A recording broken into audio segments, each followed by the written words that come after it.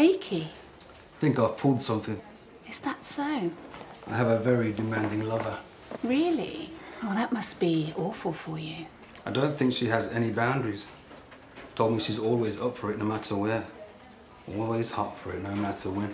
So, what's her take on risk and jeopardy?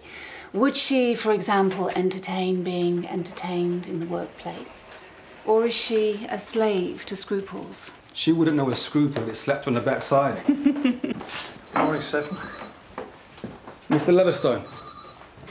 Something I can do for you? He was just sorting out a glitch in my programme. Right. Julie, when you have a minute. Yeah.